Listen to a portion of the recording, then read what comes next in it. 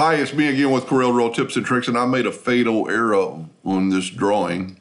I did not, and somebody caught it, and he's a real knowledgeable, real helpful individual that comments on my videos all the time. And without having the bucket here, I would have never probably looked at it and figured it out, but he saw it immediately. And without having a true drawing, you know, this thing is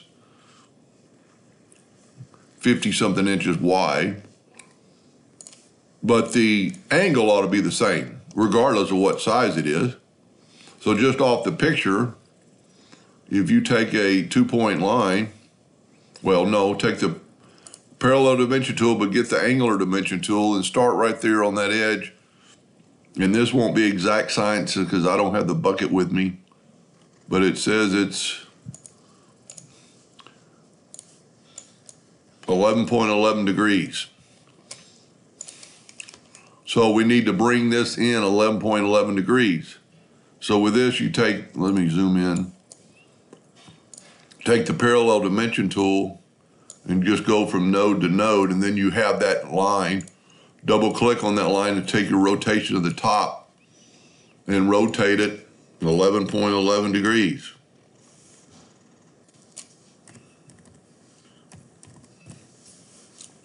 Now you can easily Control D and make a duplicate of that and put it sideways and just bring your new line to that line and have it snap to that node.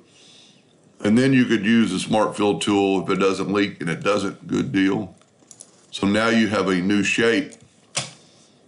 Left click, right click, and let's do the envelope tool and hopefully it'll work like prescribed. And this is all grouped together. I'm gonna go to Effects and Envelope. And before I said to pick this, and it worked out, a single arc mode, pick, create envelope from form. And hopefully this time this will work for the young lady.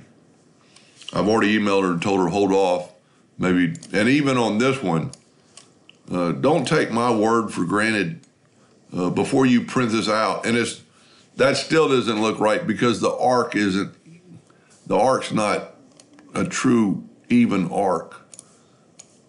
And there's probably a way to get that perfect, but since I don't have the bucket, I don't really know how to get that arc. But at least that'll make this part right. And if I figure out a different scenario on this, I'll make another video. Anyway, I hope that helped a little bit, and thank you for watching.